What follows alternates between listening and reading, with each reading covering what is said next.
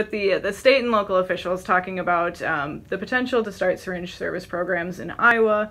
from a law enforcement's perspective, if you could talk about some of the areas that you'd like to see addressed or some of the areas you have concern,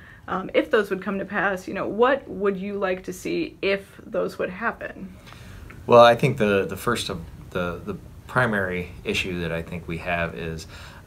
in some way protecting the drug paraphernalia law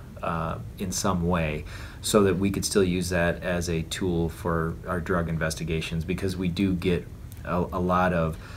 furtherance into our drug investigations using drug paraphernalia as kind of leverage against some of these low-level users, and then we're able to pick off like the dealers and things by using these people as informants. I think second of all, I think that there needs to be some sort of a tracking system, more than just I know as we discussed earlier that there's some people have cards that they give out that say this person's involved in syringe exchange. To me, that's not acceptable. It's too broad. Anybody can get a card anywhere and then go purchase syringes or receive syringes from any other person, and there's no accountability there. I think the individual syringes need to be labeled or have some sort of barcode system on them so that you can tell exactly where that syringe came from. And so for some of the conversations, some of the concerns that you have, obviously related to enforcement, but also as far as usage, I know that there's also some talk about whether or not they would resolve the problem or be properly utilized.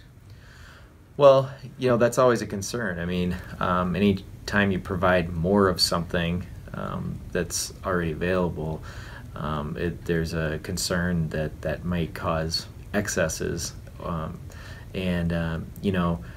when it comes to providing excess syringes or needles or whatever you want to call them, our concern is that in some areas we've seen articles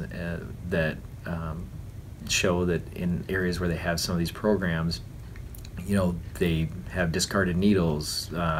laying around, they have them on the streets and things. To me, that's a huge public health issue, and how are we going to address that if we have these excess supplies around? How are we going to ensure that they get put in the places that they need to be put